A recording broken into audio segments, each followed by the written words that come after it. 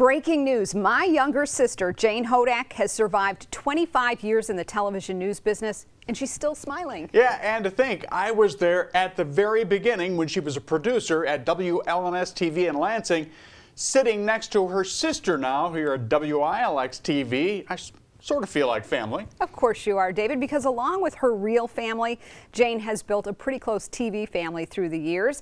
To celebrate her Silver Circle Award, we dug deep into the Hodak family video vault. For the past couple of weeks, Michigan voters have kept their eyes on the candidates. 25 years ago, Jayne Hodak began her television news career in one of her favorite places, Traverse City. Rally is important. Jayne always liked to write, and she liked to tell a story. We knew early on that she had an interest in this, but I didn't want to discourage it because I knew that there are long hours and difficult times. But at the same point, I didn't want to overly encourage her, so I didn't want her to feel pressure that she had to go into this business. But Jayne never gave it a second thought. She was a good reporter, but not a fan of being in front of the camera. Turnout was very low when I was there. Anyone who knows Jayne knows she doesn't like to miss anything. And she likes to take charge, which makes for a perfect producer. I remember the day that Jayne Hodak walked into the newsroom at WPBN TV 7 and 4 in Traverse City, and I remember thinking,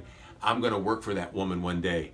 Sure enough, it happened. I work for Jayne here at WJRT TV now in Flint. She has always inspired me, even from the first day I met her in the News Central newsroom so long ago. She just had it together. She was organized. She was commanding. She had a plan.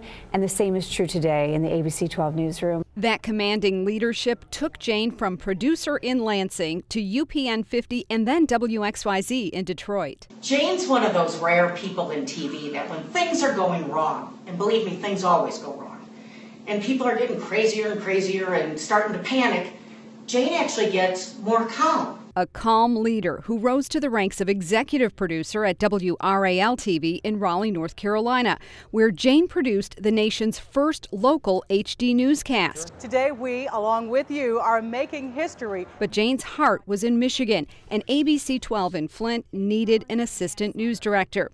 She walked into the newsroom 15 years ago. 7 years later, she was promoted to news director. Everybody knows that she's got great news sense. Everybody knows she's got great compassion. Everybody knows she's got great knowledge.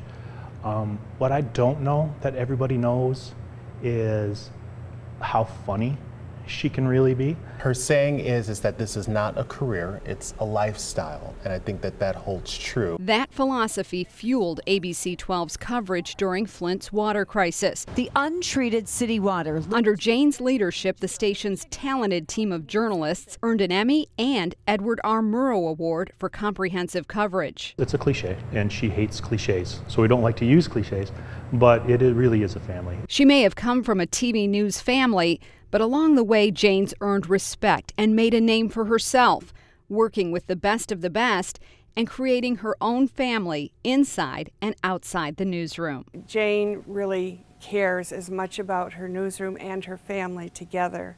And I think she's found a way to kind of meld the two together. Congratulations to you, Jayne, on your Silver Circle Award. We're so proud of you.